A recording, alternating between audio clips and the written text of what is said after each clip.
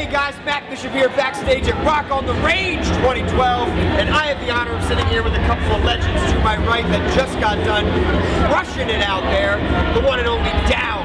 Gentlemen, thank you so much for joining me. How was the show today? Awesome. It was a lot shorter than we used to, but it was really good vibe. Sweet, the crowd was great time. Great time, great sound. It was kick ass.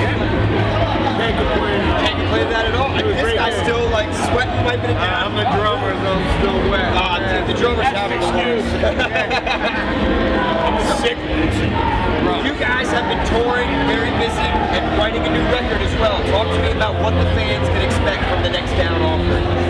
Kicks Ass is a 6-song EP, but it's honestly almost half hour long. So it's not just something like a 19-minute thing. It's almost a half hour long. It's really solid. Throwback kind of more. We all feel it's almost a throwback to the Nola type sound. And I think we really captured what we wanted to do with what we do now. So I think fans are love it. Really organic. Yeah, old school. When there's mistakes, it's real. Yeah. Everybody's so about being perfect and everything's, Pro Tools, click track on the grid. We don't do any of that shit. We just jam like an old band jam. I feel like that's one of the best things about Down. We're one of the few bands that keep that alive. Yeah. It's like over half the songs of the album before you hit. Hey, you guys ready? All right, cool. Yeah. 1, 2, and it has that natural feel to it. Like this is real shit. It is real. We ain't got no costumes and we ain't pretty. You had that right. We're sure the fuck ain't pretty. We old, we fat, we rock. That's right. How do you guys, obviously, I think the word supergroup is overused a little bit, but you guys are from some pretty prominent bands. You all come together to create Down. How do you guys find that creative balance from, I Hate God and Crowbar, and obviously Phil does a lot with all of his side projects, and how do you guys keep it all in check? It's different.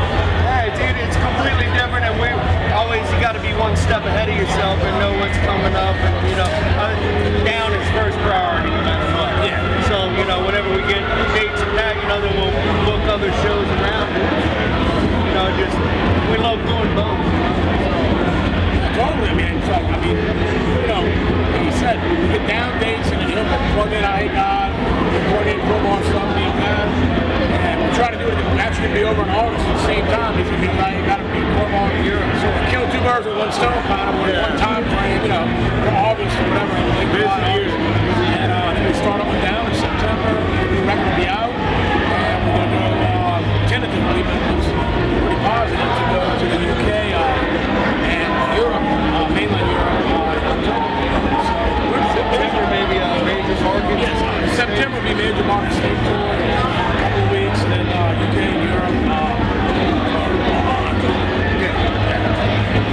All sounds, I gotta get one of those. I'm on my way.